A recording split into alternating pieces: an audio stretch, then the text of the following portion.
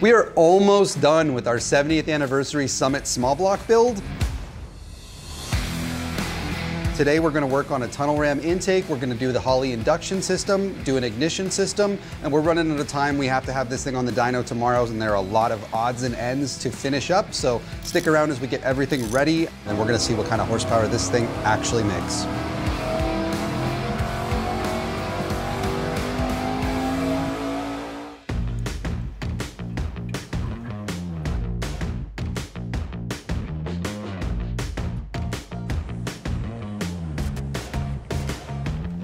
There really isn't a more iconic induction setup for a small block Chevy than a tunnel ram.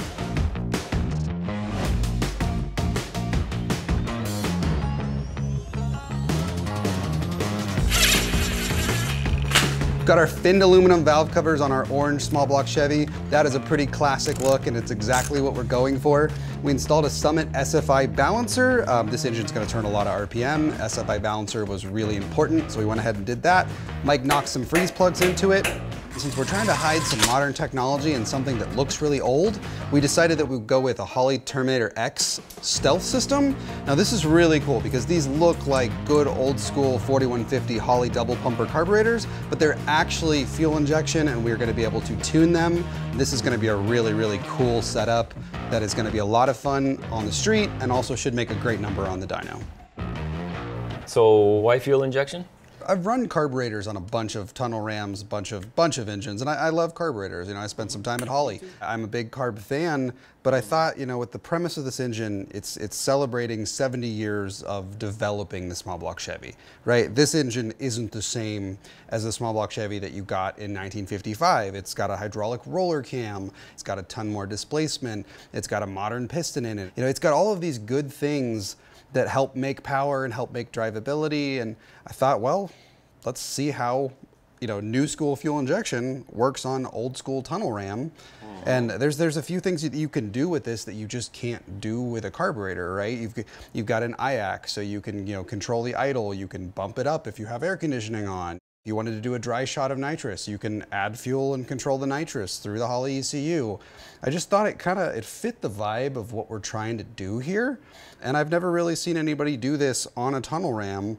I've seen it done where you have one fuel injection unit in the middle and you're asking the fuel to go this much, you know, 6 inches to the right and 6 inches to the left, and it doesn't always work out. But with this setup, we've actually got an injector over each runner, and I think this is going to work really well. And we won't have to pull 16 bowl screws out and spill fuel all over the place. That's right, no jets to change, so I'll keep my hands clean. Just push some buttons, you know?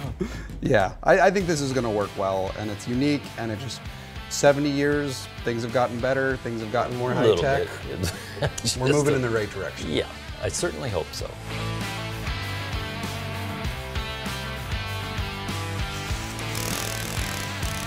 Well, Mike is finishing up the linkage here. I've got the drill with the Summit Racing priming tool inside of the SPC block.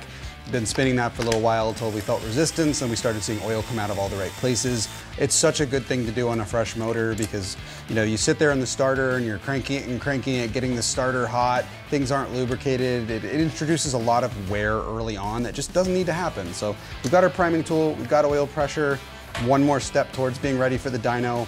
I'm gonna stab the distributor in right now. It's a Holley dual sync. Those are really great because they use a cam sensor and a crank sensor inside of the distributor. So if you want to run sequential fuel injection, you can. For this, we're probably going to do batch fire. It's not going to really matter in terms of our ultimate horsepower, but that's the next step. And then I think we can put this thing on a cradle and get it to the dyno shop.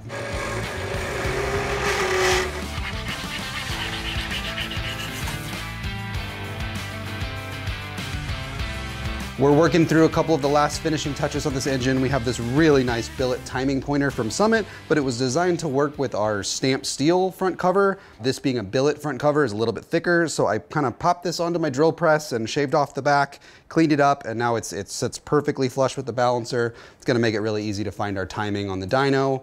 Couple more odds and ends to clean up, but we're getting really close to making some noise and making some big power. Still moving.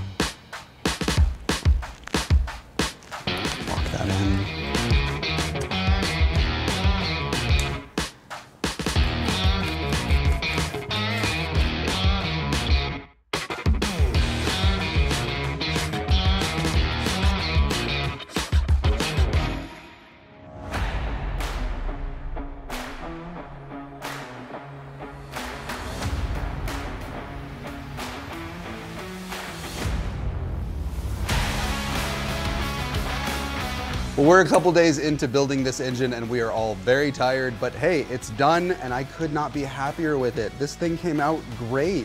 We've got our camel hump heads, our Summit Racing block. It's orange, it's got the tunnel ram, it's got fuel injection. Everything went together so well, and the few parts that we didn't have or needed something different, you know, they were available. You go to a local parts store, it's a small block Chevy. We were able to find everything that we needed, and you can't do that with other engines. Nope. You know, you're not gonna be able to find this stuff in a pinch, and we were. This is ready to go to the dyno, and Mike, I love this thing. What do you think? It's looking good. Hopefully it sounds as good and runs as good.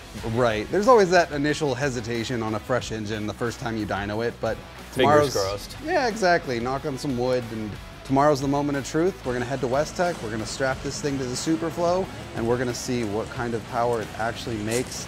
It should make some noise. We'll see. And make some steam. Fingers crossed. All right, until then. Delousing your ratchet here. It's got we got this kind of gasket sealer, we got that kind of sealer. It's got the white stuff, it's got the black stuff. It's got all kinds of stuff. My thumb's got different colored. Look, I got orange, black, white. I got it all today.